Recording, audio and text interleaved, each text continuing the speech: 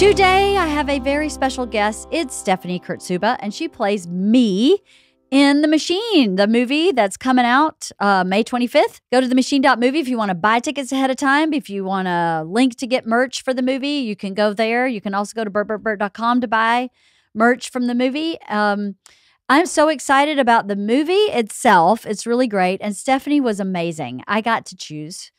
I didn't get to choose, but I got to have a little bit of a say in who played me, and she was just perfect. And I ended up getting a really good friend out of it. She and I have remained friends. We spent a week together in Serbia, and we've kept up with each other the whole 2 years since that movie wrapped. And I'm just privileged and lucky to call her a real friend. And she's also a very big actress who's been in like Martin Scorsese movies and like a Wolf of Wall Street, and she's on Blue Bloods, and she's just a great actress. So we talk about being an actress, being a parent, growing up in Omaha, having a mom that had an eating disorder. We just talk about a lot of stuff. And she's a lovely, wonderful human being. I hope you enjoy this conversation with Stephanie Kurtzuba as much as I did. Please tell your friends, buy movie tickets, go to the movies with your friends. It's always more fun, especially with an action movie, to watch it on the big screen. So yeah, buy your tickets, themachine.movie, and we'll see you at the movies. Your friends who do the Skip Town All-Stars. Oh, aren't they sweet? She is the sweetest little thing. She has sent me like messages here and there and we've started just back and forth. She's so nice. Well, because you didn't know this, we took off for a year. We did almost the same thing they did. I did know during that. the pandemic. Oh, did I tell you that? I think I actually told her that when she and James were first telling me about that idea, like when there was a Colonel. They're so cool. Aren't they cool? What a cool couple. Yeah. They're a cool couple. It's a great concept for a podcast. Are you a Scorpio? No, I'm a Pisces. No way. Yeah. What are you? Oh, Leo. Yeah, of course you are. We were just out. Bert and I had a date last night. We went to see Dwight Yoakam. Oh, And, nice. I'm a huge fan of his, like for my whole life. And I started listening to him in 1990. I know exactly the first time I heard him on the radio, and it was like the heavens opened. I don't know what it is about this particular artist, but he connected to me immediately. I grew up listening to classic country music, but I also grew up going to like bluegrass festivals once a year and his rockabilly thing. But last night we were there singing, and every single song of his is about a woman who done him wrong. Oh, yeah. Right? Yeah. Every song is like, every song, I'm singing the lyrics, and at one point I turned to Bert and I go, wow, I must have been really hurt, because as soon as I found his music, I was like, this is what I'm talking about. And I listen to it now and I go, yeah, I don't need any of this. Yeah, right. You don't connect to it the same way you did then. No, I don't need any of this. I don't like wake up with this massive loss and longing and woman wiped her feet on me. And I was like, I think this is actually all about my mother. And I thought it was about... Let's unpack that shit. Ooh. Right. I think it is actually about my mother, because a lot of it is like him feeling this woman making him feel like shit about himself and just leaving him. And I was like, that's fucking deep, girl. 30 years later, I go, I know, I right? don't think that was about a boy for me. I think that was still about a woman, just my mother. It just turns out it was mom. Boy, that's such a beautiful and wonderful and fraught fucking relationship. Well, you're the mother of daughters, so you know better than I. But like, I have to tell you, when I got pregnant the second time and found out it was a boy, I cried, not because everyone was like, oh, you wanted a girl. I was like, no, I was so fucking relieved. Right? To have another boy, just because my mother was amazing. I lost her early, but it was fraught. You know what I mean? It was, it's just a complicated relationship. It's just different. And right? Somehow I thought that I wasn't going to pass on some of the same shit to a boy than if I had a daughter. So, which may or may not be true. I don't know. Do you not know if it's true or not? I feel like 80% of the stuff I was fearing that I would pass on, I haven't, because they are male children, which I know sounds bizarre, but there was just so much with my mom. My mom had an eating disorder. Oh. And I lost her to an eating disorder. To an eating disorder. Yeah. That's really difficult. So, and then being in this industry, it's like, is just messages after messages. You know what I mean? And I was like, I really don't want to pass this crap on. And I thought in America, at least, like male children don't get this. They still get an onslaught of messages, but they're not necessarily as body image related. Mm-hmm. I don't know. Maybe that's a generalization that's not true anymore. But. No, I think it is somewhat true, but you know, eating disorders are so complicated. They can be from so many different places. Yeah. You know, not a lot of them, but some of them are a personality disorder. Mm-hmm. You know, some of them are trauma related. Some of them are anxiety related. You know. My mom had she was diagnosed with a chemical imbalance when she finally started trying to get, help to deal with it. Mm-hmm. And it's all, it's power and it's esteem and it's like it's personality. It's like all of that swirling. So I would imagine it would be the hardest thing to treat because you have to eat.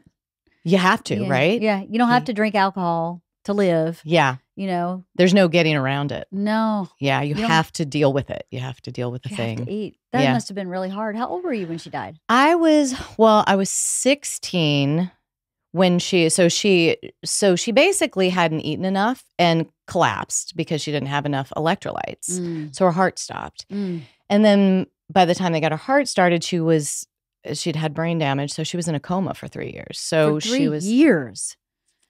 Like at my house, like we took care of her and it was a lot. That is a lot. Sometimes I tell this story and it's like almost disassociative for me because I'm like, you tell the story so many times. You're just like, oh, right. That was my story. That happened to me. But she passed away when I was 19. So, and it was one of those situations where it was like her only life support was a feeding tube. So the irony is when you remove a feeding tube, the person dies of starvation, which is just, that's a mind fuck right there. That is a big mind fuck. So. Wow. I'm sorry. Oh, no. Hard. Thank you. Yeah. I miss her and I wish she was here. I wish she was here for shit like this. Of course. She would have been, and her grandkids, like she would have lost her mind. Yeah. She would have loved it. And she was so much fun. Yeah. I feel bad for the boys that they missed out on that. Right. I do. I understand. My mom's really fun. But I believe, my mom's never been diagnosed, but I believe she has a really serious personality disorder. And she's not safe. So I could, she chose not to be in my family's life. She was very adamant with her choice that we were dead to her, that she didn't want to know anything about her kids or her kid or her grandkids or Bert or nothing. Wow. So it was so adamant and strong, and it had happened so many times in my life. It happened when I was 13 and then 23 and then the rejection, pregnant with Georgia. Not just rejection, the shut out. You're dead. Don't talk to you for years. Like gone for years. I'm sorry, LeeAnn. That's so painful. It's really crazy. But the flip side of it is my mom was really fun. I actually think I have her personality. She's just a bit broken and can't really cope with regular parts of life, like, I don't know, fighting with a husband because she's got 6 divorces. Oh. So like she can't get through the conflict resolution. If it's a conflict, it's done. If there's a conflict, if you are against her, she deems it like a threat to her life, to her very being, and just can't do it. And gets hurt so deeply over things that would be hurtful to a regular person, but you'd want to find a path out of that hurt. And you'd want to self-reflect and go, well, what's my part of that? It may be 10% me, but I'm somewhere in the mix here. There's none of that. It's so interesting because from the moment that I met you, I was so struck. Well, literally the first night we met, we were hanging out with a big group, and like you came to me towards the end of the night, and we were kind of connecting, and you said something. I've heard you say this twice tonight. You said to me, we just met, and you like put your finger on something like that. I was like, sorry. No, but in the most wonderful way, because it's like you saw me. You were like, I see you. And I was so like, and I was like, this woman has it. No, but like you have it. She's clearly worked through her own brokenness. I have tried really hard. Do you know what I mean? To be able to have the generosity of spirit to share with me, not knowing me from Adam. Like, I see something in you that you might want to pay attention to. Right. I was so taken by that. I was so taken by you in that moment. Aw. And it doesn't surprise me to hear you tell this story now, because as the daughter of somebody who consistently hurt you like that, you know, it takes a lot of self-reflection and a lot of work on oneself to move out of that cycle and to have the family that you have now and the functioning relationships with your own daughters. Yeah. Thank you for saying that. Yeah. It has been a lot of work. And the positive about being raised with someone who has mental challenges is that you learn to read people really quickly. And I know for me, the good and the bad of that is that I have often been accused of being a little intense and a little too direct. You're really intense. I am so intense. It gets me in trouble sometimes. The email I sent this morning might have been a little bit. I love it. Yeah, I think it's a wonderful trait. But I watch people who aren't like you, who are open and accepting, really get flipped out. So I don't do that to everybody. Well, because I can't do that to everybody. You know, I can relate in a sense. I've always often said that growing up with a mom who had these shifts in mood very quickly. I'm sure they were related to appetite. She was probably fucking hungry. Do you know what I mean? But blood sugar, anything. Yeah, exactly. And I used to like say it was sometimes being around mom was kind of walking on eggshells a little bit, but it forced me to read people really well and read moods and read the subtext and read the energy. And I've often said, as an actor, my superpower is that tuning into that sensitivity. Yeah. And so to hear you say that, I'm like, that's what it is. Yeah. It makes perfect sense. Yeah. It makes superhumans if you're willing to learn from it. Yes. You And know? I agree with you about the ability to be really direct and cut through the noise being something that you have to use judiciously. It took me a long time to really pare away a lot of the good girl stuff. I think living in New York helped a lot. The sort of, you know, I always disliked the brusqueness of New Yorkers, but I always have appreciated the directness of New Yorkers, right? Yes. So it's taken me a long time to reach that too, where I can cut through the noise and I can appreciate the straight arrow, but also know who can accept the arrow. Not everybody can. Not everybody can. And that's okay. That's valid. Fine. Yeah. You don't want to. Great. It's not obliterating someone. No. You know what I mean? It's about helping. Yes. I used to obliterate people. But as I've aged, I think I've figured out our job as we age is not to be a boss, is to be a mentor. Right? It's not to be a parent. You are a parent, but you know, you can break down every relationship into 3 parts. You're either the parent, the child, or the adult. And the only way you can really parent is to adult, right? If you're the parent, then you're lording over and you're la, la, la, la. Right. Maybe you're a parent when your child is sick and they need care. You shift into that. But you have to stay the adult. Well, you have to stay that everywhere, you know? Oh, I do, yes. So if you're a boss and you're bossing somebody, you're being a parent. You know? Oh, okay. And if you're an employee and you're like, well, my boss, well, then you're being a child. So if you, as a boss, you can remain an adult. Oh, I love this. And in being an adult, what you do is you look at problems and you go, how can I mentor this into effective, positive change? Which is what you do as a parent. When not being a parent, but as an effective parent to a child in real life. Not the dynamic I'm talking about. That's what you have to do is you look at your child and you go, okay, how can I effectively, like, let's have a conversation about the behavior, not from a place of yelling or angry or punitive. Right. How do we fix this problem? So, I love that because you know what that does? It gives everybody autonomy, right? It shifts the power dynamic. It does. If I am an adult and I can show up to whatever conversation as an employee or an employer or whatever, I don't have to be submissive or be dominant. I can own my own experience and meet you at the same level. That's right. Right? And then ultimately, that's where all the power is. So you think the power's in the parent. No. But it's not. The parent is powerless And the child is powerless. The only power lies in being an adult. That's it.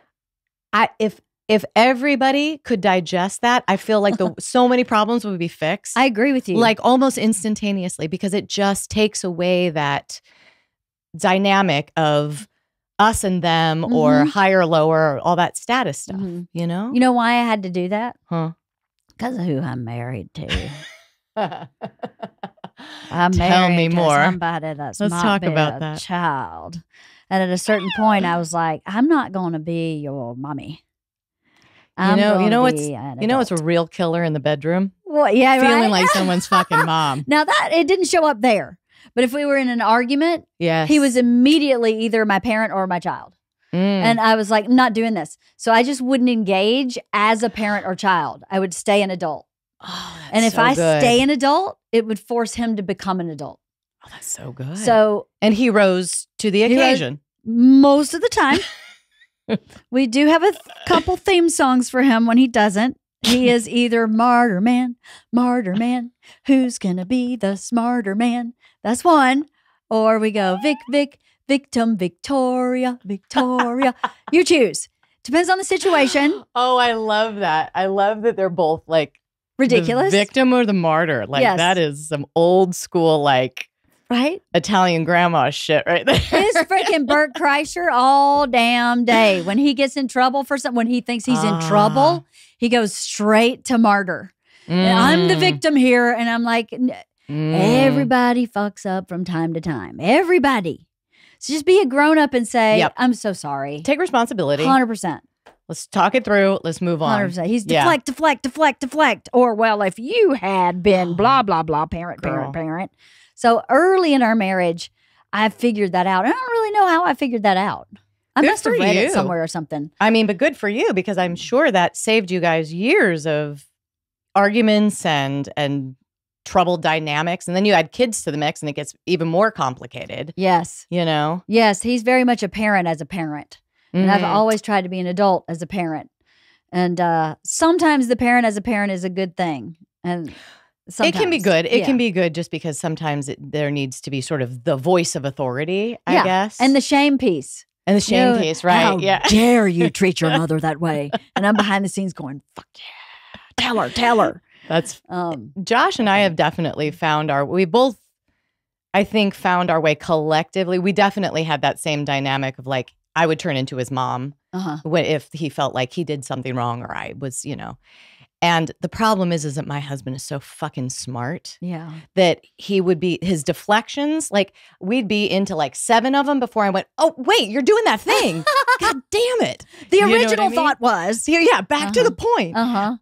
But I have to give him such credit.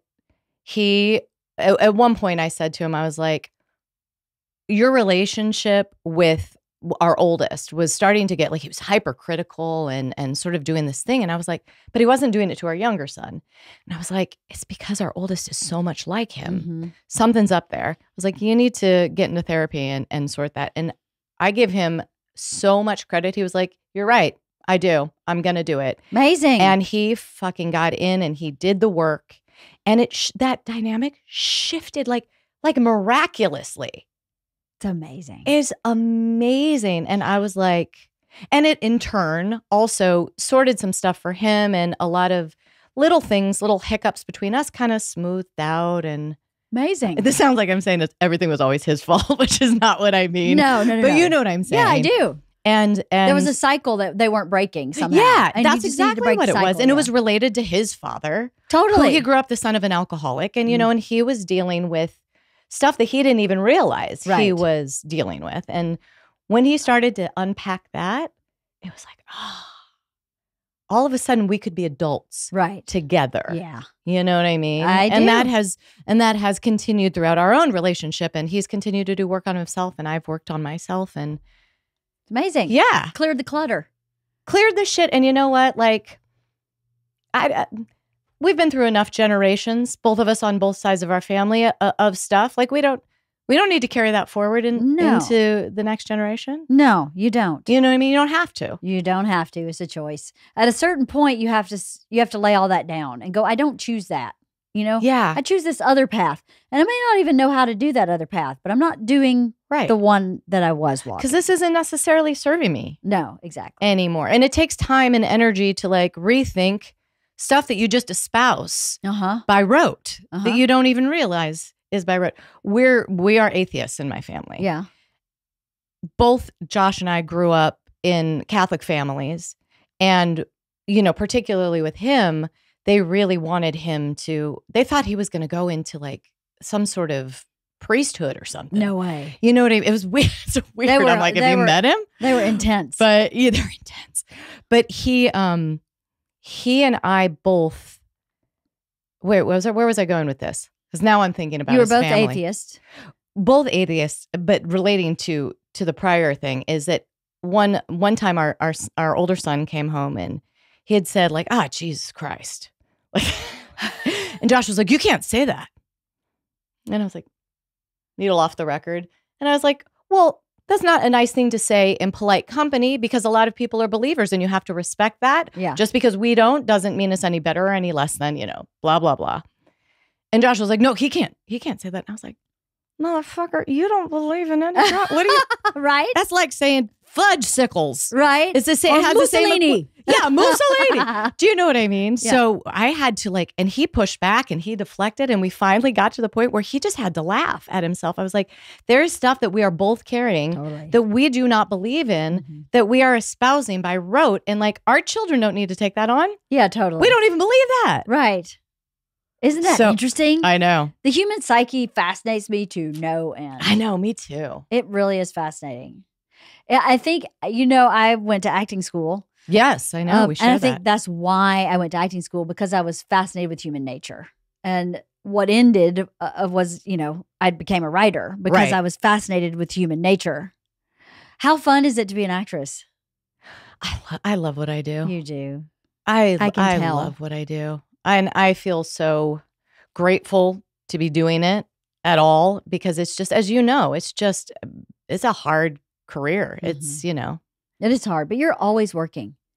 Yeah. You're always working. I see you in something all the time. I feel like, you know, I always feel like I could be doing more. I could be, you know what I mean? Yes. I always am like, I could be doing more. I have more to offer. And that's actually one thing that in the last like few years, I've realized I have a creative side that is served by other things that I always just focused on acting, thinking, oh, well, that's where I get my creative juices flowing. But I've started dabbling in writing. That's awesome. And I've started like making things of my own, you know, manageable stuff, you know. But it scratches a different side of that same itch. And I understand now what an easy transition it would be from you being an actor into being a writer. Yes, so because it's sort of the same. Sort of, it's different, but it's sort of the same. What do you find with your writing? Like, does it call on all those acting school lessons? I don't know. I think I never really was an actor. I think I was always a writer, but didn't know how to do that. Got it. Right? So you see actors on TV.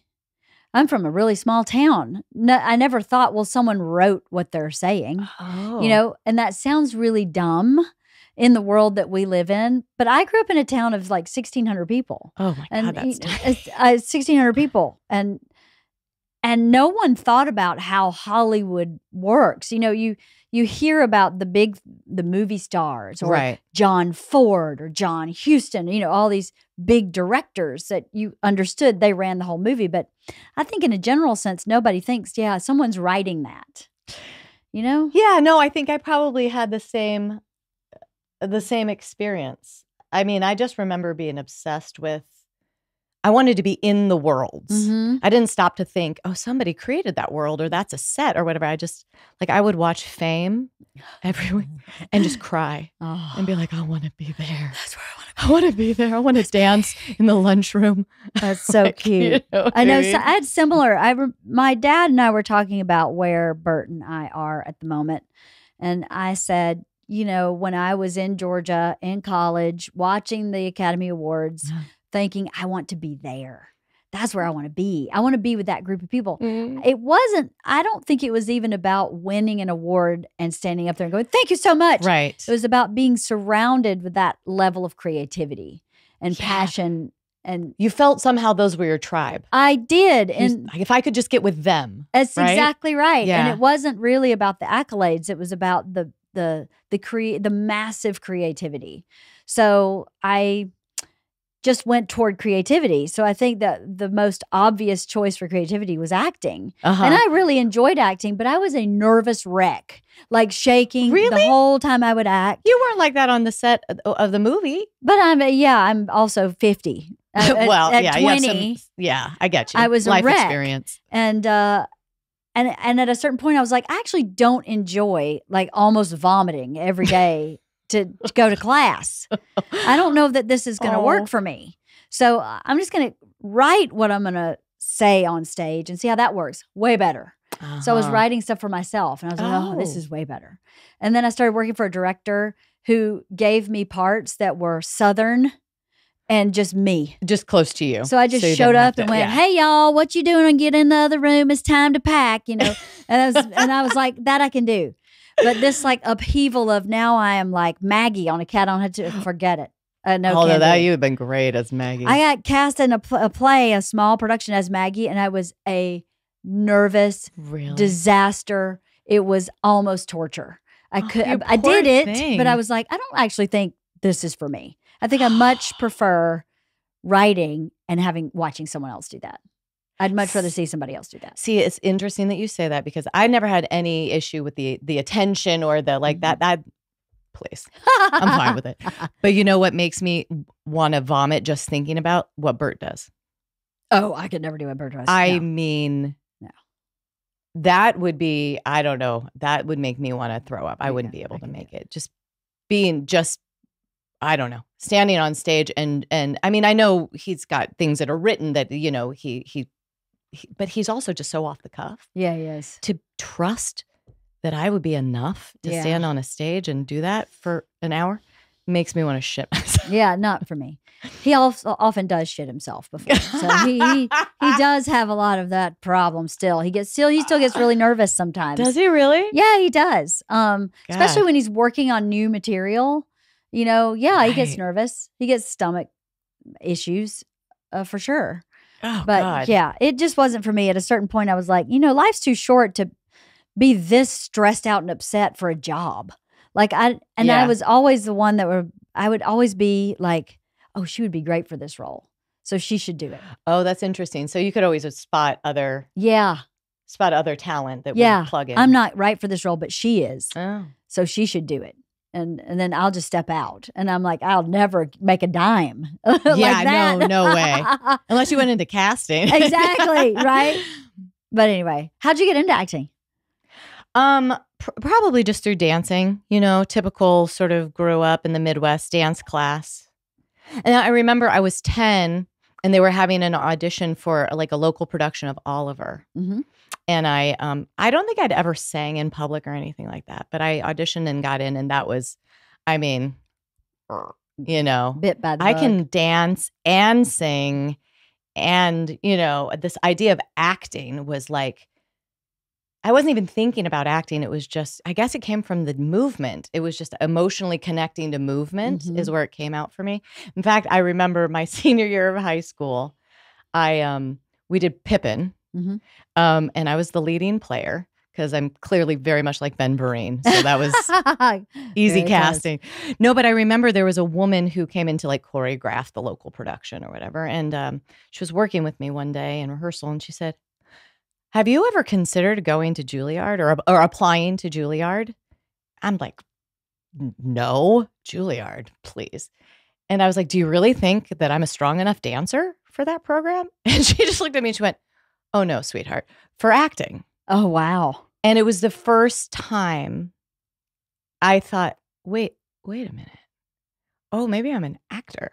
Mm-hmm. I always thought of myself as a dancer who could sing and enjoyed acting but that she planted the professional seed. I mean, I was doing like local community theater and high school plays and stuff like that. And I actually ended up going to the University of Nebraska at Lincoln. My mom was still sick, so I wanted to be close to home. Mm-hmm. I got there at LeeAnn. I lasted like 2 months. You did? Why? Because I was 18. my mom was sick. Her life was pretty much over. I was having this, like, I called it my epiphany moment, where I literally woke up. I was like, I'm 18. And I'm like, do you remember the Three Sisters, the Chekhov play? Mm-hmm. There's the one sister who dresses all in black. And like, they're like, Masha, what's wrong? Why are you always so sad? And why are you dressed in black? You're like 20. And she was like, I'm in mourning for my life. Right? Which Yes. is like, and I literally woke up and I was like, fuck, I'm like in mourning for my life at 18. Yeah. Because I was sort of settled. But in that moment, I literally was like, I think I want to be an actor. And I literally, like, I think I went to the library, because this was before you could like really Google anything. Yeah. And I was like, it says that the top 3 acting programs are Juilliard, I don't know, was it maybe Yale and NYU? Mm-hmm. And I was like, well, I'm not going to get into Yale. And Juilliard is like, I didn't even think I could touch it. So I was like, well, I'll audition for NYU. And literally within 3 months of that decision, I went to New York City for the first time. I auditioned and I was accepted and I had started school. Wow. But, you know, I mean, it sounds like, oh my God, what presence of mind you had at 18. But it wasn't. It was just, I had lived through something which is like, nobody's promising you shit. Mm-hmm. I could drop dead tomorrow because I just watched this happen to my mom. And like everything was pulled out from under me. Mm-hmm. And I was like, if I don't just pony up now, where are you going to be? Yeah. What am I going to do? And I was like, well, if I don't get in, then I'll just, I'll do something else. Figure it out. Yeah. It's meant to be. I feel like that was the most beautiful gift that my mom was an amazing mother, but I feel like that was the most amazing gift she gave me in her, in her absence. Mm-hmm. She had done all the, she'd done all the parenting that gave me, I guess, the confidence or the just sort of balls to do it. Mm-hmm. But I think that was her sort of golden lesson to me. Like, nothing's promised, kid. Get out there. Right. Get off your ass. Don't be afraid of it. Just do it. And life is short. So that's how I ended up, doing this. Yeah. That's a great story. Yeah, it is, isn't it? Yeah. Yeah. I am not an atheist. Yes. But I am not religious. Oh, interesting. But spiritual. I am very spiritual. And I believe when things happen effortlessly like that, it is from spirit. Yeah. That it just... I feel her. I feel her in those moments. 100%. So call it whatever you want. I think it comes from some other place than here. It comes from your presence of mind and your own inner wisdom. Absolutely. But for it to just all line up and work in that effortless way, something was working with you. I believe it. So not to convert you, but that's what I really believe. There's a few of those moments. Yeah. In my life. And I don't, even though I do say I'm an atheist, I do feel her presence. Yeah. My thing is, and I said this, like I wrote my grandmother's eulogy, and I said, it is my belief that people live on. Mm-hmm. I don't believe in eternal life and heaven. I grew up with all that. So I know how that's all espoused to work. Mm-hmm. But is my belief, the lessons that we teach, the lessons that we carry and receive, the people who impact us, all of that becomes part of our DNA. Mm-hmm. And we carry that through life with us and we share it with the people, everyone we come into contact with. So what you're getting as Stephanie is really Nellie Purcello and Connie Kurtzuba and all of these people who are in me and have come before me and informed who I am. And in those moments where I feel grandma, I feel grandpa, I feel my mom, I know that they are there. Right. Whether I think of them in a spiritual plane or just in a more DNA based, Yeah. That's beautiful. Thank you. Really beautiful. Today's episode of Wife of the Party is brought to you by Warby Parker. I wear glasses. I wear progressives. I can't wear contacts. And I have been losing my glasses lately. I think it's because I am A, middle-aged, or B, really old, or C, middle-aged. And I just can't really keep up with them anymore. So you know what I did? I went to Warby Parker and I got my free try-on program at home. I ordered 5 pairs of glasses to try at home for free. And then I got to place an order and get the glasses. And it was so pain-free. It was awesome. They offer everything you need for happier eyes: eyeglasses, sunglasses, contact lenses, and eye exams. You can shop with them online or in stores. You can download the Warby Parker app, and you can use their virtual try-on, allowing you to try on eyeglasses, seeing the realistic color, texture, and size of each style using just your iPhone. Glasses start at $95, and that includes prescription lenses. They start at $95, including prescription lenses. Can't beat that. You can try 5 pairs at home for free at warbyparker.com/wife. This podcast is brought to you by Factor. Do you know what Factor is? Because I do. I love their smoothies. I buy their smoothies and then I put a little protein powder in them, and now I have a protein shake that's yummy and delicious. I like the mango and I like the strawberry. They're so yummy. And you know what's really great? It's super easy. You just kind of go online, order it, and it shows up at your door. It's pretty awesome. If you need an extra boost of energy to support your wellness goals this spring, try the Protein Plus meals with 30 grams of protein or more per serving. They offer delicious, flavor-packed options on the menu each week to fit a variety of lifestyles, from keto to calorie smart, vegan and veggie, and Protein Plus, prepared by chefs and approved by dietitians. Each meal has all the ingredients you need to feel satisfied all day long while meeting your goals. And if you're looking to mix it up, you can add a protein to a select vegan or veggie meal each week. Head to factormeals.com/wife50 and use code wife50 to get 50% off your first box. That's code wife50 at factormeals.com/wife50 to get 50% off your first box.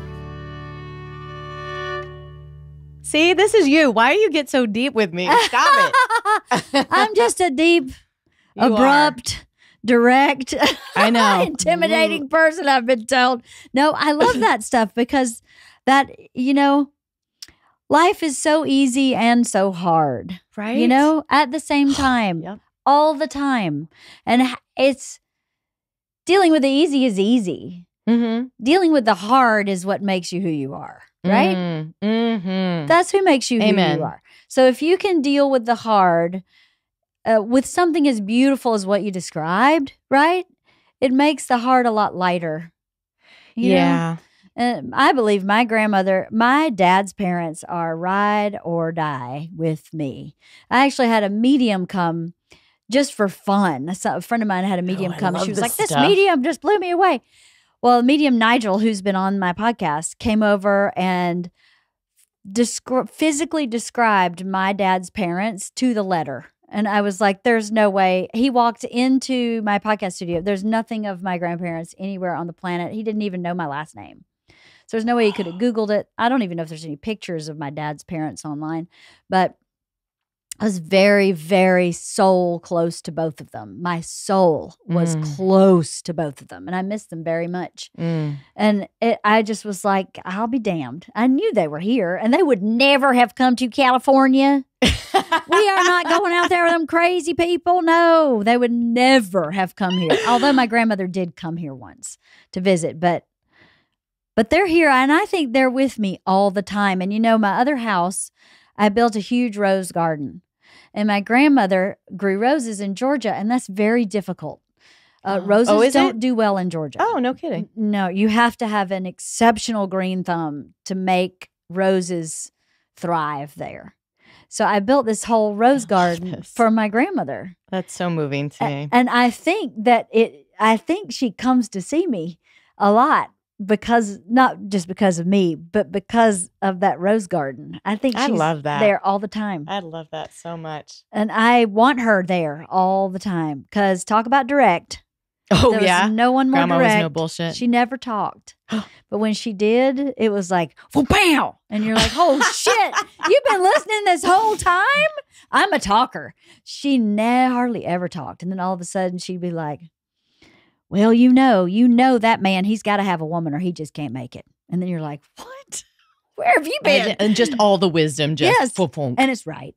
Yeah. And she's 100% right. My grandma was like that too. Was she? She would also say things of very much of her generation. So, things that maybe weren't necessarily useful, like when when I was little, she would like comb my hair, and if I had a snarl, and she'd hit the snarl, and I say, "Ow, Grandma." She goes, "That's the price we pay to be a woman."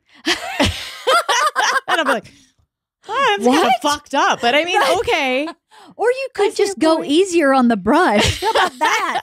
How about start at the bottom of the knot and work your way up? What's wrong, Grandma? I know, right? Until it came out. That's so funny. No, God. That was really, I was super close with my grandparents too. Me too. So close with them. I was too. My grandma was 5 feet. My grandpa was 6'4". Oh, that's adorable. Isn't that adorable? Oh my God, that must have been funny. It was the cutest thing ever. And he was built like Bert, but 6'4". Like no belly, but just enormous. Like Bert's shoulders are like 3 feet like wide. jacked. He's huge. Yeah. This is my grandpa's. This huge mountain of a man, and she's a teeny tiny little. Well, you're an itty bitty little thing too. She's smaller than me. Yeah, she was 5'4". Yeah, she's 5 feet. Real tiny. She was a little bitty little thing. It was so cute. So yeah, the medium was like, "There's an enormous man and a very tiny woman here." And I went, "He's wearing odd clothes." And I went, "Like overalls?" And he goes, "Yeah, I think so." Was he a farmer? Yeah, they were farmers. Yeah, yeah. He had cattle, and they raised or grew just about everything we ate. That's so cool. Isn't it cool? Traded like with the dairy farm down the street for dairy. Sometimes. Did you butcher your own? Mm-hmm. Oh man, you are like Red Dirt Girl, aren't you? Red Dirt Girl, that's right. We saw Emmylou last night. Red Dirt Girl, that's right. Yeah. Yeah, it was pretty crazy way to grow up. I've wrung chickens' necks. I burst goats, put my hand in a goat and pull a baby goat out. Yeah, I'm a true farmer. You're sturdy. I am so sturdy. Sturdy. Softball player. I think people think when people find out I'm from Nebraska, they presume that my experience was more like that. Yeah. I'm like, no. What was it like in Nebraska? It was, I grew up in Omaha, so it was like the city? It was the big city, I mean, big city, but it was much more of a, your typical sort of suburban experience than like farmland or stuff like that, Omaha's beautiful. You know what? It was a great place to grow up. I felt safe. I felt loved. I had a good education. I also, as I was getting older, especially because of what was going on with my mom too, I started to feel the parameters of it in a way that I never did growing up. I was never one of those kids who's like, I got to get out of here. Right. I don't belong. You know what I mean? Yeah. I was happy. And I have a really great family and would have loved to have stayed close to them. But when I sort of had that moment with my mom, when I was like, I either chase this dream or I just accept that it's never going to happen and I'm here. And so when that took me in a different direction, I realized, okay, I love you, Omaha. I wish I could be here to raise my children in a community where I already have my people, but I have to go find someplace else. Yeah.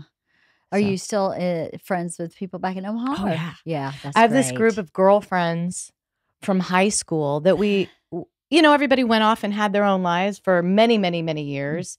And I kept in touch with like maybe 2 or 3 of my closest friends. But then in the last few years, right before the pandemic, as a matter of fact, we'd been texting and everybody was like, oh, we should get together someday. And I finally said, I just bought myself a ticket to Vegas. These are the dates. Be there. Amazing. And it started a thing where every January it's usually over MLK weekend, we all meet somewhere. That's awesome. Yeah. And it's turned out to be, and we have this group text thread that is like, it's so cool to have these girlfriends back in my life. And now we're like, before we were like, what party are we going to? Or who's designated driver tonight? Those were the old conversation. Now it's like, so are you guys sweating at night? Yes, I do. These are the conversations that are starting now. And to have that, like, I don't know, we're all completely different, but all exactly the same. It's a super safe group, right? Yeah. I think so. I got reconnected with my middle school best friend. Oh. And, we put our dog down the other night. Yeah, I'm so sorry. And that's okay. She was old. She was 17. She was suffering. She had a good life. And she had a wonderful life. And we were happy to let her go. We were happy to give her the privilege of being let go. Yes. But the next day, Becky texted me and she's like, oh my God, Mona. Okay, so if I lived there, I would show up today with the following snacks: Pop-Tarts, Rice Krispie treats, Dr. Pepper. It was like everything I ate in middle school. And we would watch Joe Millionaire all day. Oh. That's what we would do today. And I was like, how do you not love this human being who knows me so well? And that's I don't have time to do that, but it just meant the world to me. I have a friend who, she and I are actually working on a project together about girls who are besties in like middle school, that right there. And she wrote something that was so beautiful. She said, our best friends from that era of our life are like the pages of our diary walking around in the world. Wow. That's a great thing. Isn't that gorgeous? Yes. Yeah. Jenny wrote that. And I was like, we have to write about this. We have to talk about this because it's magical. It's a magical time. The things they know about you that you've forgotten about yourself. Totally. You know what? You are so right. I talked to her recently. We had a long talk on the phone one day about who we were back in those days. And I don't think I ever really felt seen until I was pretty old in life, until I was probably, not joking, well into my 30s. Really? I never felt seen. Only by my dad. I felt seen by my dad. Right. But not really by anybody else. I never felt like anybody got me. I never felt like anybody understood me. And I never had good girlfriends until my 30s. I always had guy friends. Me. Oh, no, I never had girlfriends until my 30s. I don't like I didn't trust women very easily because of my experience of women in the 20s was they were all on the hunt for the husband. Right. So you were competition. And yes, or I'm not on the hunt for the husband. I'm on the hunt for self. Oh, and husband will show up where they're just on hunt for husband. And I'm like, that's boring. I understand that. I don't know what to talk to you about. Like, I don't get a bikini wax for a husband. I get a bikini wax because I'm going to the beach. You know what I mean? Right. That was my kind of different mentality. So I just I felt very lost for a long time. And like I had no place. No, I didn't belong anywhere. And when we talked, she just went, you were the most loyal person I've ever known in my entire life. This is how you were a friend to me. You were always there when I was upset. You were the only person I wanted to spend time with. When you would go to your dad's every other weekend, I would spend the whole weekend miserable because you weren't here, because you were my best friend. I've never known anybody like you. I've never had another friend. And I was like, I didn't know she felt all these things. I had no idea. I was like, wow. I had this moment of really belonging. No wonder I felt this absence of belonging. Of course. All through high school, all through college, all through my 20s, because I belonged to her in middle school. And then she moved. Oh, God. And I lost her. So I relate to that. Do you? Oh, my God. Yes. It's just that it's the same thing I feel like I say to my boys all the time. You just got to find your people. Yep. And when you have a person, yeah, and then you have a period of time that you don't, wow, yeah, that's really destabilizing. Yeah, it did. It made me go, well, she was my person. In my whole childhood, she was my person. She chose me and I chose her. And then her family chose to move. And so I lost her. And then I moved to my dad's, and then we were like 2.5 hour drive away from each other. And you're in high school. And you're a kid. Like, it's not, No way. I can't get to her. She can't get to me. It's a lot to ask a parent to drive for 2.5 hours. It's a lot. So we faded away. Well, how did you guys reconnect then? Facebook. Oh. She found the one thing is good. Exactly. The one thing it is good for is reconnecting people. She found me on Facebook like probably 20 years ago. Which sounds like that might be when I was in middle school, but no, alas. That was more like 40 years ago. But yeah, she found me about 20 years ago, and we kept in touch just once every 6 months. Not much at all. And as the years have grown and we've gotten older, I think and reflecting on your life, look at where those valuable connections were, you know? I still don't talk to her very often, but it's those key moments in life. She was the first text message I got that morning after I had posted on Instagram that Mona had passed away. She was the first person who texted me I would show up with Pop-Tarts and Rice Krispie treats and Dr. Pepper. You know what that makes me think of? What? when you were telling me about the letter that Georgia left you, Oh, yeah. and Georgia said, this is a core memory for me now. Yeah. It's like you have core memories with Becky. this friend. Yeah, with Becky. I do, a lot of them. You know? Yeah. She had bull mastiff. Oh, that's a big ass dog. Aren't they big? Huge. They're kind of awesome. They're very sweet. I love those dogs. Do you have dogs? Cats? I had a dog growing up. I had a Maltese named Snowy. And then my dad went through like kind of a thing when my mom got sick and he got a Vietnamese potbelly pig and named it Kevin Bacon. Kevin Bacon. So I had Kevin Bacon for a little while. That's hysterical. That was a moment. So clearly your dad has a sense of humor. He has a good sense of humor. That's awesome. Yes. He's so like, if you saw him, he has like the most stoic sort of like, he almost looks angry face. And then he'll like throw out a zinger and you'll be like, oh, you're not intimidating and mean. You're funny. That's funny. But yeah, I love dogs. But my family is the boys now. I have tried to get a puppy so many times, and we have a cat. Mm-hmm. And they're like, no, we don't like dogs. We want a cat. So they're cat people. So we have a cat. Yeah. I'm a cat person too. I'm a little obsessed with my cat. It might be a little unhealthy. I've seen your cat now that I think about it. She's gorgeous. Yeah, she is gorgeous. She's a beauty. She's maybe carrying a little extra weight right now. And the vet was like, we really should probably lose a pound or two. And I'm like, but she's hungry. Let a girl eat. Let's let her alone. Let a girl eat. It's okay. It's okay. That's so funny. Yeah. So anyway. What's the hardest part about being an actress? What do you like the least? That's a really good question. I'll tell you what I like the least about what it does to me internally. Okay. It makes me, it triggers all that hypercritical, superficial part of my brain. Mm-hmm.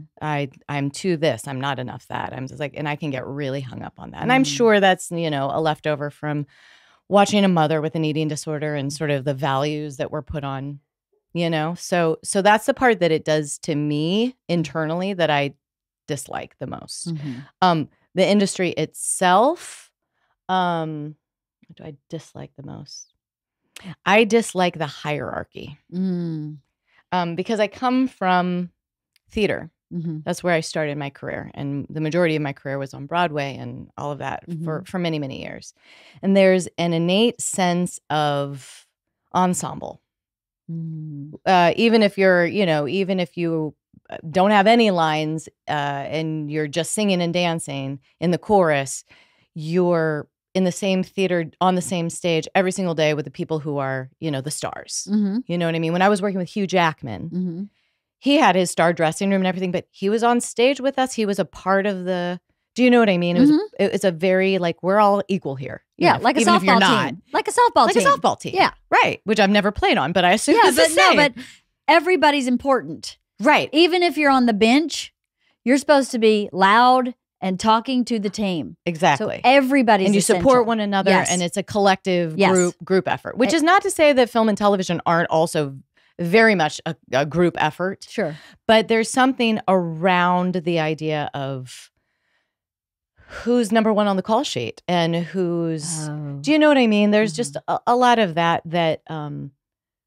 is interesting because in my career, I've had the unbelievable honor of working with Martin Scorsese a couple of times now, actually 3 times now. That's amazing. And I know. What the fuck? That's crazy. Me? Yeah, you. Steph. Well, yeah, you. From Omaha. Because you're a fucking amazing actress. Well, stop. You are. You're really great. Everything I've ever seen you do, I'm like, I cannot believe she's so good. Oh, because you don't even look like you're acting.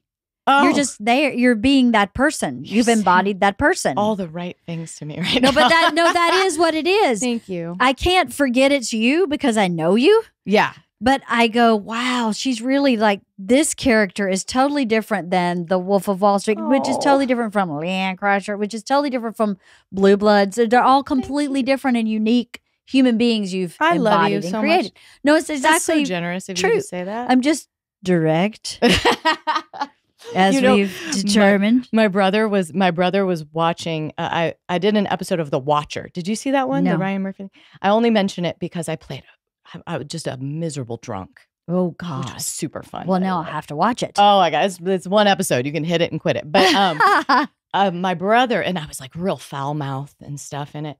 My brother said, he was like, I was watching this show and this just drunk witch comes on, and I'm like, oh, why is her voice so familiar? He was like, oh my God, it's my sister. What a great compliment. I know. Well, I was also like, were you drinking? Because like, how did you not recognize me? But no, but back to the question, the hierarchy thing, being on Marty's sets, there's a certain familial feeling that like that stuff exists tremendously. I mean, there are the most famous people on those sets, and yet you don't feel it. Mm-hmm. But then I've been on multiple other sets, which the stakes are considerably, I don't want to say lower because I don't want to devalue certain things, but they're not as high profile. Sure. Right. And I have been like treated like garbo. Why? Not garbo, garbage. I'm just talking like my children. Garbo's fine. Hot garbo is what my son says. Hot That means garbo. hot garbage. I love that. Hot garbo. I'm totally stealing that. So it's interesting because it's like, oh, well, you're just the guest star. And, and that part I really dislike because I come from a world where like, hey, we're all playing on the same team. Mm-hmm. Nobody needs to fawn over me. You know what I mean? Nobody needs to help me onto set, or you know what I mean? There's sometimes there's some of that. And I'm like, this is like kind of performative, isn't it? Yeah. Can't we all just like show up and do the scene and talk to each other like actors, you know? Exactly. Or like people. I've had that experience a lot too, as you go up this ladder of success. Yeah. The world of stand-up comedy is pretty base, human, amazing people that are just people. We're just people. There's no jockeying. My experience of the community of stand-up comics is that for the most part, they root for each other. They're all underdogs in their own right. You know, a stand-up comic is an underdog. I think sometimes to get into, quote, traditional Hollywood is really difficult for a stand-up because they're seen only as that performative person. You know? Right. So like in the 80s, it happened all the time. Eddie Murphy does a great stand-up special, and there's Beverly Hills Cop, and there's down all these movies that came out of it. And I don't know, same with Robin Williams came from stand-up. Billy Crystal came from stand-up. Steve Martin came from stand-up. We haven't really seen that happening in a long time. No, I feel like Ray Romano and his like right around there was kind of Tim Allen. Tim Allen. That was kind of the last. Seinfeld. Kevin Hart. No, he's great at the Kevin James. Yep. I'm thinking of like that was like 90s. Yes, the 90s. It kind of doesn't happen much anymore. Doesn't happen much anymore. And so as we've transitioned for the film into traditional Hollywood, I in comedy, sell the ticket. I don't care who's selling it. I don't care whose idea it is. I don't care if the janitor at the venue said, hey, how about this great idea? We would go, right on. Let's do it. That has not been my experience in traditional Hollywood. No. It's all about who gets credit for what and what does that credit card mean and breaking. I'm like, who gives a shit? Isn't the point that you made something good? You would think, right? We did it together? I don't think they play softball in Hollywood. No, I think you're right. I think they're all playing golf. You know what I mean? They're all about themselves. That is the hottest analogy. I think we need to make that a thing. Yeah, I think it is a thing. I play softball, not golf. I'm a softball player. I don't care who scores the run. Yes. Are we winning the game? That's all I care about. Right. And I don't believe golfers play like that. I don't play golf, but that's my analogy, is that my experience is that we're a softball team showing up to a golf match, and we don't really understand how to function in this golf game. Maybe you don't need to. Maybe you just, because, I mean, listen. Maybe not. I think what everybody loves about you, about Bert, is this. They are so relatable. They could be my friends. They are, because you're just like, you're who you are. 100%. And then you also happen to have a camera on you talking as you, and that people like that, right? Right.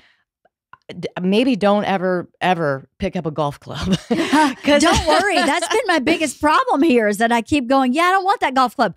I have a bat Yeah. Can we just knock the shit out of a ball? You know, no finesse. I love that though. Just knock it.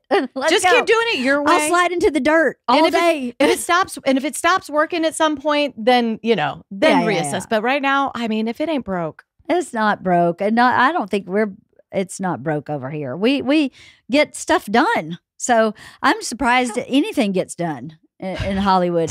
And I'm not just talking about I'm talking about the whole experience of film, television, streaming service. Everything that's not on a live stage is such a different ball of wax. Yeah. It's not one person I'm talking about. I'm talking about the whole industry. Hollywood. Yeah. Traditional Hollywood ball of wax is a head scratcher for me. Well, I think it's interesting that you say that because I think the whole traditional thing is, I think we're in the throes of I don't know if it's a demise. That's too strong of a word, but it is definitely a paradigm shift. Do I sound like an asshole from corporate? No. But I do feel like we're in, technology has affected this industry indelibly. And now everybody's trying to I don't know, kind of reminds me of the Republicans and the Democrats. Like the Democrats are still playing the old game and Republicans are kind of playing a new one. And I was like, y'all got to play on the same field or else nothing's going to get done. It's so true. Do you know what I mean? Yeah. And I'm not trying to be political. I'm not tipping my hat towards one or the other. I'm just saying they're playing different games. And you got to work together. And if you don't, it's not a democracy. No problems get solved. That's right. So hard. It's so hard. All right. Yeah. Anyway. What is the hardest part of being a parent? Damn, girl, with the hard balls. Hardest part of being a parent. When we identify the hard parts, we can adjust, right? We can adjust our paradigm. We can. Yeah. And I think the hard part is different for different stages. 100%. Right? Agree, 100%. So I would say that currently the hardest part for me is allowing the separation that needs to happen because of the ages where my boys are. Because they're teenagers. They're teenagers. Yeah. God damn, I have 2 teenagers. I know. How'd that happen? I don't know. Oh my God. Dexter's going to be a freshman next year, and I'm going to have 2 high schoolers. That's crazy. But allowing the natural distance and separation that must occur for them to be able to launch successfully into the world. And I've always prized the closeness that I've shared with my children. And maybe I've been a little too self-congratulatory as it turns out because they need to separate and go their own way. Yeah. Man, it's hurting my fucking feelings. Isn't it hard? Yeah. And I keep reminding myself, it's not about you, Steph.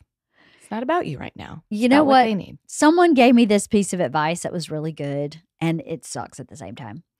What they need from you when they are teenagers is for you to be an air fern. An air fern only needs air. You don't need to do anything for it or to it or about it. But you're in the room and you're in the corner and they always know the fern is over there. That's what you have to be when they're teenagers. Now, obviously, from time to time, when they get too off the rails, you have to step in and go, hey, remember our value system here? This is where we're lining up. We're not doing that anymore. Right. But for the most part, your job is to be an air fern so that because I'm making this analysis. She just told me the air fern, and then my brain goes, sure, right. So in the I was like, oh, okay, because what's happening is if you don't allow them autonomy, they're going to take it in ways that aren't healthy. So if you allow it if you just step back and be the air fern and go, you do you, buddy. You do you. Love ya. And then once they get a little too far off to the left or right, you kind of are bumpers and put them back on track. That's all you can do. And it's so terrible because they don't need you. They don't want you. They don't care about you. This is what it feels like. Right. It's not true. Like. No, but what they're doing is healthily separating. Of course, obviously, if kids are off the rails and doing drugs and smoking shit and, right. I'm not talking about bad behavior. I'm talking about regular teenager, I love you, don't talk to me kind of thing. Yeah, or I'll be in my room like, don't you want to hang out? And they don't. They don't. And then you're like, what's wrong with me? And what did I do? And what's wrong with me? We used to love to put puzzles together. What do you mean at 16 you don't want to put a puzzle together with your mom? I can't believe you're out of puzzling. All about your day. Why won't you tell me in depth about everything? I know, right? Every interaction you had. Yes. I know. Air fern. Gotta just be an air fern. Oh, that's so good. I'm going to take that and I will try to remember to be the air fern. And, a lot of it too is like, I recognize that with the autonomy and I get real triggered. I have PTSD from losing my mom. It's something I continue to work on. And imagine. You know, it happened very suddenly and then it was a super intense period. And I'm still triggered by things like them being with people I don't know and potentially in a dangerous situation because, at 16, I get a phone call, your mom's gone for all intents and purposes, like that, like, whunk.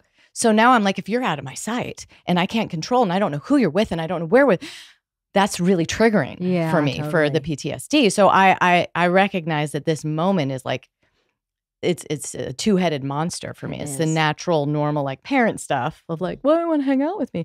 But also the like, and the outsized, like physiological reaction to what I perceive as potential danger. Totally. Which is. Well, they say the mark of emotional maturity is to be able to hold two feelings at the same time and know that they are connected yet separate. Oh, is that right? That's what you just described. So I'm emotionally mature now, officially? You are very emotionally mature because you're able to go. Do I get a certificate? This is happening now. This happened a long time ago and is waking up because of this is happening now. So I'm going to hold them both. And that's emotional maturity. Huh. So, or that's what my therapist said. I like that, though. She told me that a long time ago. She was like, that is the mark of emotional maturity. And that's where you should be as a human being, is to know that this is not now. This is trigger. Right.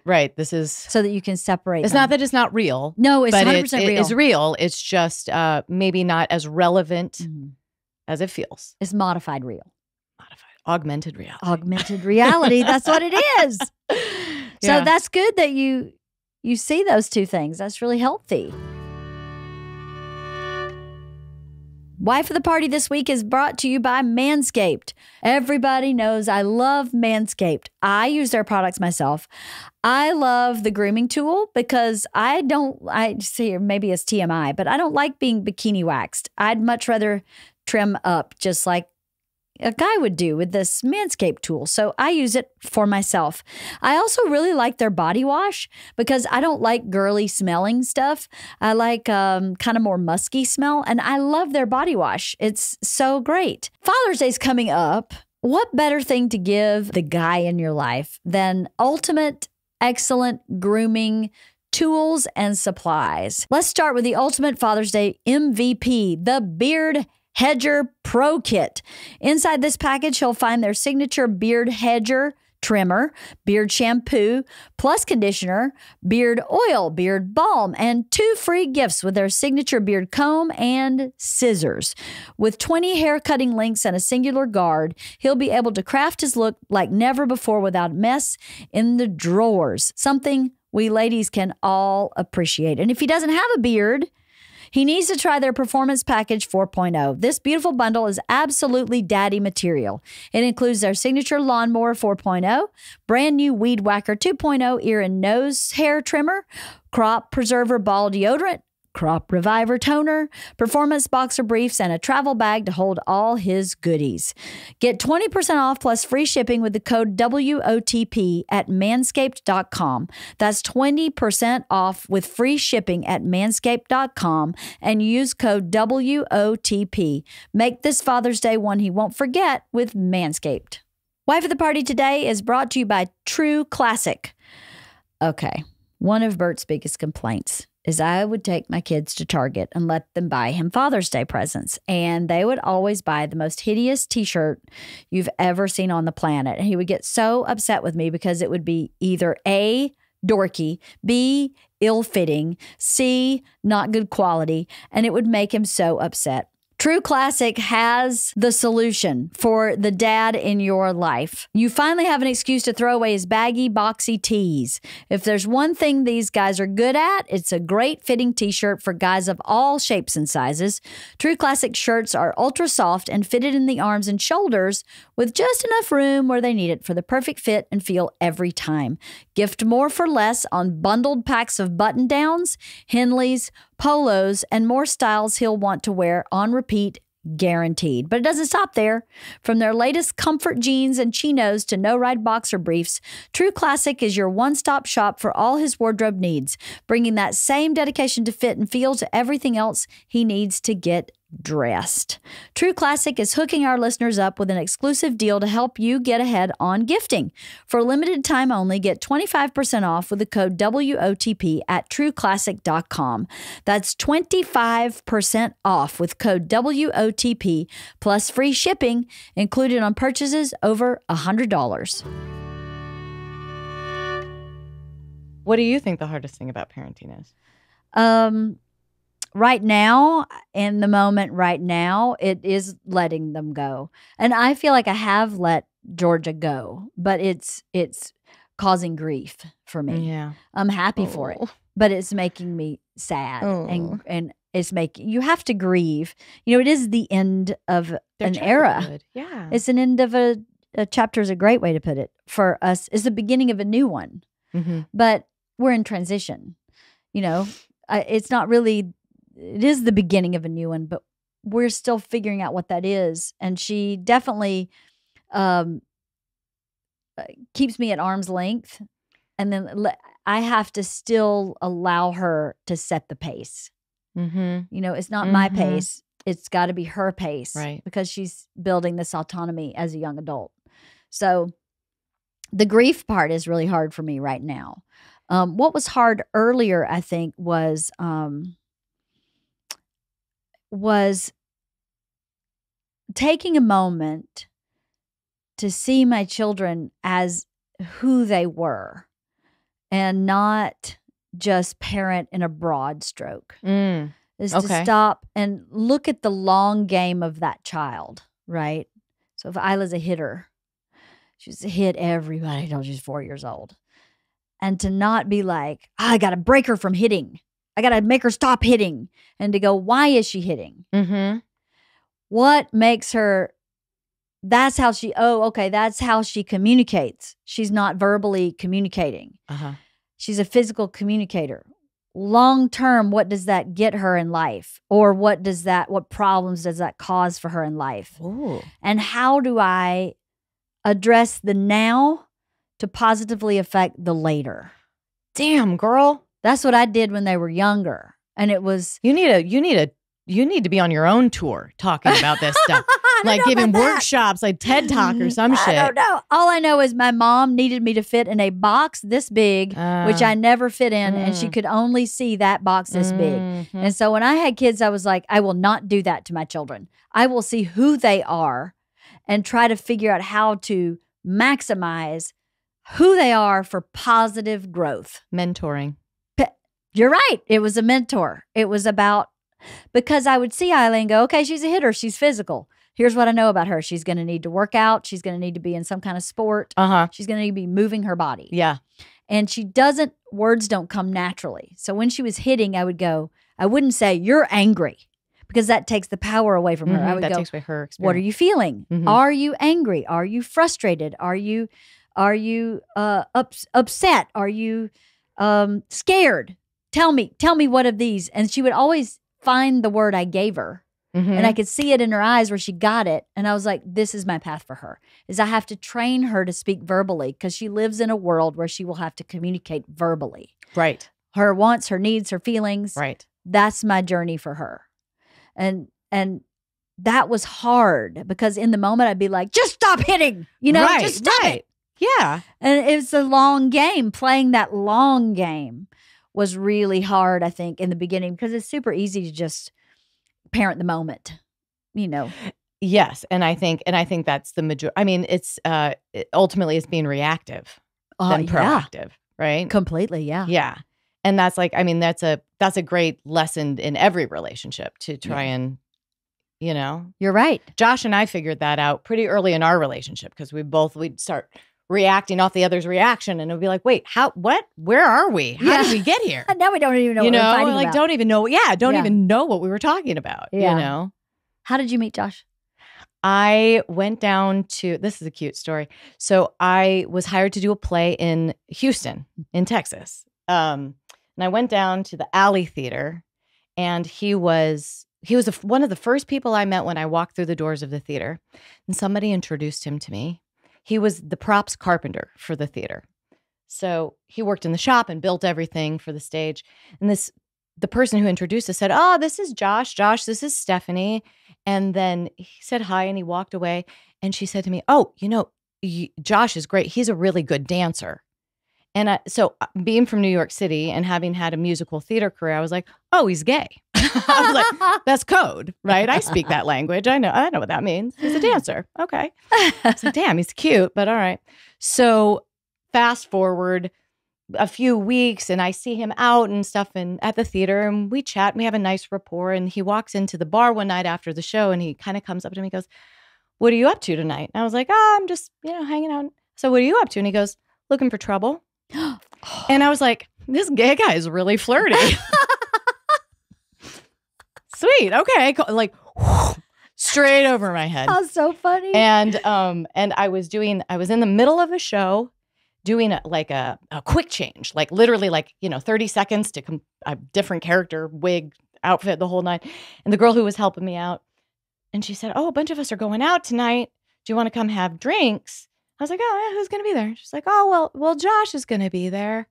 Because he just recently went through a divorce. And I went, to a man or a woman? Oh my God. And she was like, she started laughing hysterically. She was like, a woman. And I was like, I have been misled. And I literally said in my head, it was like that Wayne's World moment. I was like, it will be mine. Oh yes.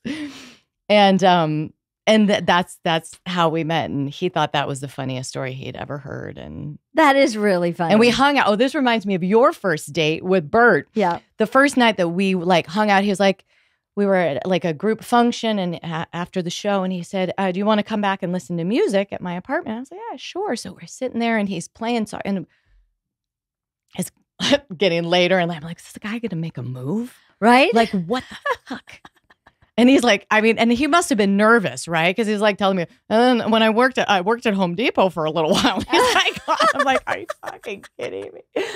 And I finally lost my filter and I was like, cool. Well, I got to go. I was like, so are you going to kiss me before I leave or what?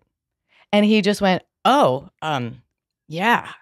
And our wedding bands, his says, are you going to kiss me before I leave? And mine says, oh, yeah.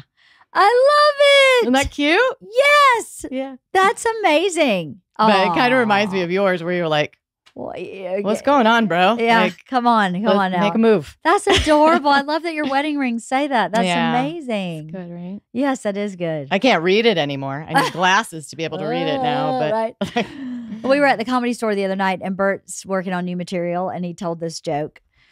After we'd had Isla, I think maybe, I had this realization. He was on the road, and I just got really bummed. And I couldn't figure out why. And in my self-reflection, I was like, I'm never going to have another first kiss. And although I love my husband and I don't want a first kiss, that makes me really sad. Because there's so many wonderful things that the anticipation, and is he going to kiss me? Is he going to kiss me now? Yeah, and what's it going to be like? And then what is it like? And there's all these feelings that happen. It's amazing. And that's never, ever going to happen for me. Ever, ever, ever again. Oh, man. I'm old. That's called postpartum. I think it was called postpartum. So I called Bert and told him that. And he goes, yeah, thank God. There's nothing worse than a first kiss. I mean, there's so much pressure on a guy. It's terrible. Does she want me to? Does she want me to? And it's going to suck. She's going to think it sucks. She's going to judge everything on this kiss. Oh my God. I was like, that's what happens for you? And he goes, so it's horrible. First kiss is the worst. And I was like, wow. That's amazing. I did not know that. Such opposite experiences. Right? Oh my God. Isn't that crazy? I mean, it tracks knowing Bert. Yes. You know what I mean? I'm like, okay, yeah. But I wonder if a lot of guys feel that way. You know? It's interesting because I've thought about that as the boys are getting older, just thinking about whoever their first kiss is with. It's still, I think societally, it still feels a little bit like there's pressure on the man. Yeah. To sort of, initiate. And I'm like, well, that must suck. Yeah. I wonder how I prepare them to feel confident enough to, and be smart enough to understand consent and all of that. Yeah, So, right? you know what I mean? Because there's a lot of, that is such a nuanced, and as a woman, a straight woman specifically, it never even occurred to me like that's pressure on them. Never thought of it. Yeah. I never thought of it. But so it's an interesting perspective. It's amazing how different men and women are. Yeah, in it some is ways. wild. Not to be gender, whatever. Yeah. Divisive or whatever the term is these days. But back in the day, for we Gen Xers, man, it was. I had no idea that pressure was there. I hadn't even thought of it either. I mean, after all the John Hughes movies, where it was just date rape was happening all the time, apparently. You know Dude, what I mean? I have shared so many of my oh my God, you guys have to see this film. Oh, you're going to love it. And I'm like needle off a fucking record. That did not age well. Do you know what I mean? I do. I stood up and I showed the girls Blazing Saddles. Oh, fuck. Josh did that. He did? I stood in front of the TV and went, today we are going to watch a movie. Let me explain to you what you are about to see. I fucking love you so much because Josh showed it to the boys and I had a conniption fit. And I went, you cannot show them that movie without a conversation around race before. I was like, what the fuck are you doing? He was like, what? Oh, you and I are the same fucking person. I know, right? I literally went, you were like, this movie breaks down all barriers of racism. He basically calls out racism for every race. So he is actually saying, hey, look how stupid this is. So I don't want you to think I'm showing you a movie. Yes, it needs that context. That is a proponent of racism. This is the opposite of that. And when it was over, they were like, that was the best movie. And I'm like, exactly. Exactly. Because you have a modern context for it. Oh my God. And you can see the ridiculousness. He made fun of everybody in that movie. Right. And then it wasn't accidental. It wasn't just throwing around racist terminology. It was making a point. It was satirizing it. It was, Josh did the same thing. He was like, I think I'm going to show the boys the Bond movies. I was like, the fuck you are? You mean the objectification of women let's movies? talk about, let's make it about women's boobs on a beach, Josh. What are you thinking? Totally. And he was like, oh, right. I'm like, yeah. Again, is that like parenting by rote? Uh-huh. Like I enjoyed this. So and then I watched all the Bond movies with my dad. I'm like, this is problematic. And my dad was like, isn't this a great action movie with boobies? I guess I'm supposed to look like that, but I'm not sure that's actually genetically possible. Yeah, I was like, that seems out of reach for me. I don't look like that anywhere. I don't even have her elbow. I don't look like any of that. My earlobe might be in line with her earlobe. Other than that, I'm out of luck. Oh my Lord. Anyway, parenting's such an interesting journey, isn't it? How has it informed your acting? Or has it? Oh my God. I mean, well, here's the thing. I don't know if I can say specifically how it has informed it, but I can tell you this. Parenting in general has made me such a better person. Mm-hmm. And I think anytime you are engaged in the practice of growing your humanity, you by necessity become a better artist. Right. You know what I mean? I do. The more you know yourself, the more you understand yourself. Even if you are playing a character completely unlike yourself, having a human experience to draw upon for any circumstance, whether it's a circumstance you've lived through or not, there's a component, a building block of human experience that can be utilized if I'm playing. I'm thankful to say I've never been an alcoholic, but I had to play one. Sure. So what is it about addiction and all of that I can pull from? And so therefore, being a parent has just filled me with experiences and, probably complex emotions, probably more complex emotions than a single person. Or at least that's the way parenting has been for me. Yes. Is the emotions are very complex. Yes, because again, like emotional maturity, you have to be able to hold multiple things as true at once. Mm-hmm. I love my child more than anything. And at this moment, I wish they would go the fuck away. Do you know what I mean? Air fern it up, baby. Just get in that corner and air fern it up, right? Air fern. I'm going to have this will be my air fern. I love your interpretive air fern. I started out as a dancer. The one good thing I would say about this point in time of being a parent where we have one kid out of the house, one kid almost out of the house, is I, about a year ago, started thinking I need to shift my focus back to Bert. And I need, not that I'm caring for him or I'm neglecting my kids or anything like that. But the partnership. But the partnership needs to be reinvested in a new way. We've always been a partner. We've never not been each other's partner. But something romantic happened in my heart with Bert. And I think it's because I'm shifting into me and him again, right? I love this. So when you're a pack of four, of course I've always loved Bert and have been romantic with him, so to speak. But I feel more now like I did before we had kids. Does that make sense? Yeah, and I've been thinking a lot about this myself, so keep talking. So what's been really amazing is that just that moment in my brain where I went, these kids aren't, I said this yesterday, they're not ours. They move through us, right? We are a vessel that takes them from one shore to the other. They get off the vessel and go on. That's what they're supposed to do. That's the point. But Bert and I agreed to be here forever. Forever. So once they get off, then what do our vessels do with ourselves? And it made me go, I need to really find that deep gratitude I have for having this relationship with him from before kids and through kids to now reinvest like I did when we were dating.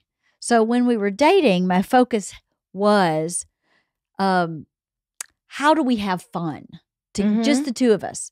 How do I make him happy? Just the two of us. And what do I want to talk about? Because, when you have kids and you're in the thick of it, that's what you talk about. Yeah. And I think that's why marriages might fail. Maybe one contributing factor is that along the way, they stop talking to each other. You stop talking to each other. And then now kids are gone and you're like, what do I talk to you about? It's absolutely.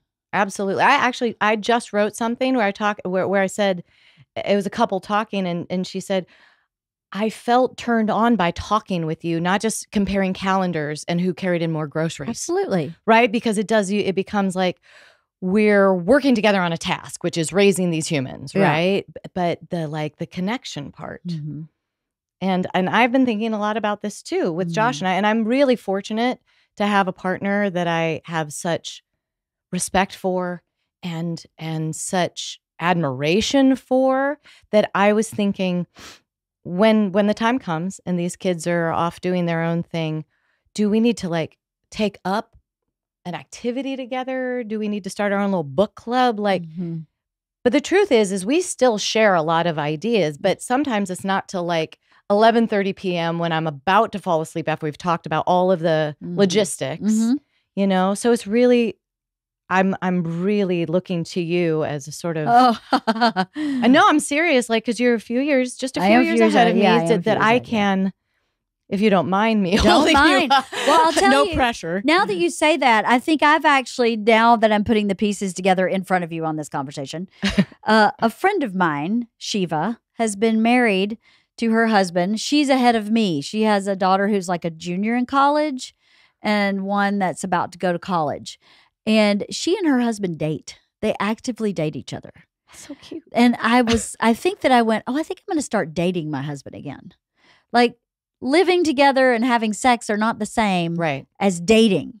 You're right. As last night where he goes, "Oh, Dwight Yoakam's in town. Let me get us tickets and let's go." And we're dating. You know what I mean? Tonight we're going to a prom fundraiser. That's a prom. And so we're dating. Are you dressing up? Oh, are we? Oh, I cannot wait. I'm wearing red sequin dress. I cannot wait. And he's wearing a red velvet tuxedo. You guys are the best. I'm so excited. But I was like, maybe that's the subtle shift, is to do what Shiva and Jeremy, they are so in love, those two people. It's the most adorable thing ever because they're kind of dating and they've been together since they were in their 20s. That's it. That's the thing. I think that's the thing. I think you have to start dating each other again. You know, that. Remember that excitement of I can't wait to go on a date? Oh my God. Yeah. Getting ready for it, the anticipation of everything. Yeah. And really making the effort. Because when Bert and I go for a date, he's like, "Oh, you want to go get tacos? Yeah, let's go get tacos." And we're like schlubby and whatever. Right. And there's place for that too. But to add that to the mix, to add that you actually have a legitimate date where you get dressed up for each other and you are romantic, and that's the point. And, you know, I have to say, the events around Josh's job and my job allow for that every once in a while, like organically. Yeah. So he's a props master on Broadway. So he's got new shows opening all the time. And we get dressed up and go to the opening night of, and it always feels like that. It always feels special. Like a date. But it's funny because it's never dawned on me, like, you can self-generate those. Yeah, like, right. I don't have to wait for his next Broadway show to open. Totally. For us to have a date. Like, we can plan that. Yeah. I had that same realization last night. We're at the Greek watching the upcoming concerts. And I was like, we just need to buy tickets to a concert. I mean, that's a date. It's easy. Isn't that so dumb that you just get in this world of mom and dad and rote and who's making dinner, and it's just rote. It just becomes automatic.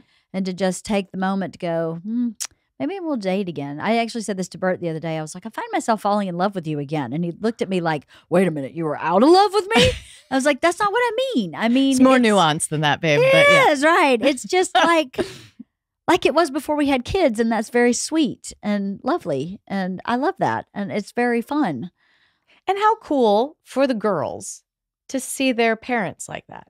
I think so. Although I think it grosses them out a little bit. Well, but it probably will for a while until they're a little older. And then they're going to look back and be like, God, our parents were so in love. Aren't we lucky? Yeah, I think so. I think you're right. You know? Yeah. I used to watch my grandma and grandpa. Yeah. You know, and just think they were the cutest little thing. You know what I mean? When they would, like, he would occasionally goose her on the ass.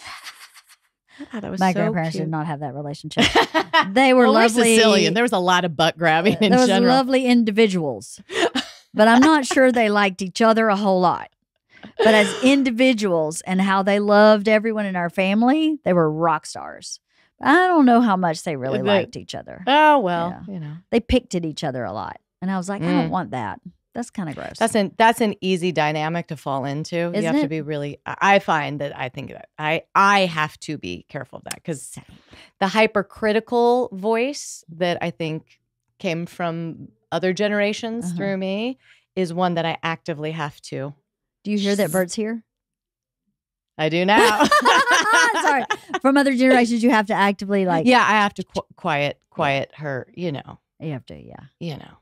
Do you hear this guy? I love it. He's so loud. That's just his natural volume setting, isn't it? I know. You should live with him. Do you remember that? Do you remember the SNL skit of the guy who couldn't modulate his voice? No. Oh my God. I think it was Phil Hartman. Oh. And he'd be like, I'm so sorry for your loss. Like at a funeral. I think I do now. Yes. I think I do now that you say it was Phil Sorry, Hartman. I just blew off your sorry sound. Well, we should wrap up. How do we wrap this up, Stephanie? I could talk to you all day. I know. I adore you. How should we? Same. Let's both do our interpretive dance of an air fern. Of an air fern? Okay. And 5, 6, 7, 8. Mine's much more serious. Yours is very yeah. I feel like yours is. See, it's more spiritual than mine. I'm an atheist. You mean Conehead? I'm Conehead from Bowfinger. Bowfinger, or is Mindhead? Sorry, Mindhead. Wait, is that one okay for the kids to watch? We should revisit Bowfinger. Bowfinger. It's got some dicey parts, but it's so good. So damn funny. I think there's a little bit of. Isn't there a little bit of booby? See, I don't mind it depends on how the woman, like if I don't mind nudity. No, I think it's the context around it. No, it was ridiculous. I remember Heather Gray going, "Come back! No, I'm running after you with my boobies." It was like that, where it's just so ridiculous. So you're like, that's pretty I could actually laugh. I think that might actually be okay then. Such a funny movie. Because she was participating in the joke. She was. That's what made it okay. Yes, she was. But her character was being serious. Oh, right? She was. Yes, she was. I don't know. I don't know where that one lies. She was a bimbo a little bit. Oh man. So she was playing a bimbo, but like so over the top bimbo that it was ridiculous. So I don't know. Try it out on the girls. See what they think. They'll let you know. Gen Z will let you know immediately. Yes, they will. If it is okay or if it is not okay. You are right about that. Amen.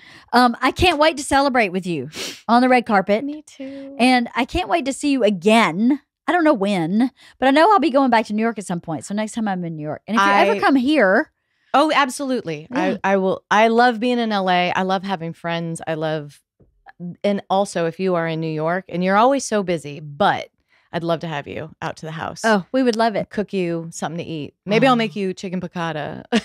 Like the real deal? Like the real deal. Yes, yeah. I would love that. Well, it's been a gift to meet you, to know you, to share this experience with you. I love you. It's been Me too. Amazing. And I chose right when I chose the cracker eating auditioner. Yay, the cracker lady. You chose right. I chose right because of the friendship we created. Not just you and me, but you and Bert. Yeah. You know, Bert really adores you and thinks of you as a good friend.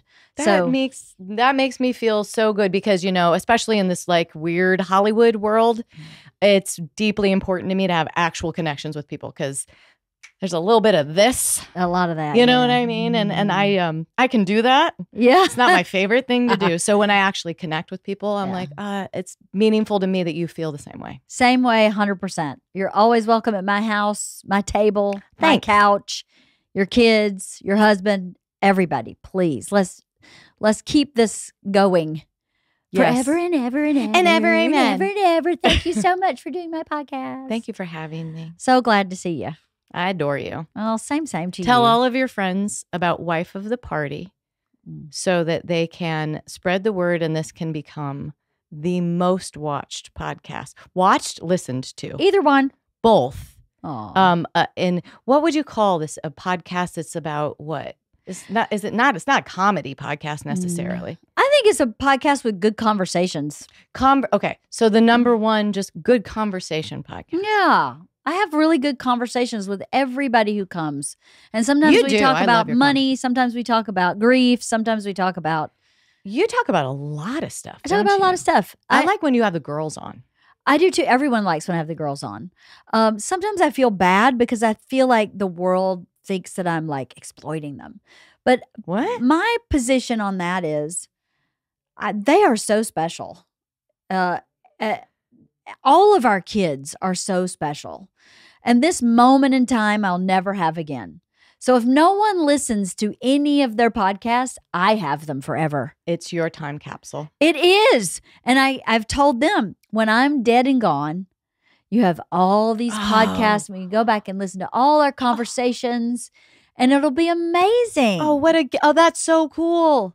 So for me, it's about that, and it's about just sharing these two people I'm so proud of. You know, I'm just so proud of them. And you should be. I am so proud of them. They're such great people. And they're going to go out into the world and espouse and share the things that they talk about here and learned here from you. And that in turn makes the world a better place, in my opinion. I hope so. Because my whole jam is about making the world a better place. Yeah. Being of service to the people that you love and strangers, all the same. That's what we should all be doing. If we all were of service, then we would all be happier. You know? Yes. Yeah. It ain't brain surgery, baby. It ain't brain surgery. No. And Airfern. Thank you so much for you, Stephanie. Thank you.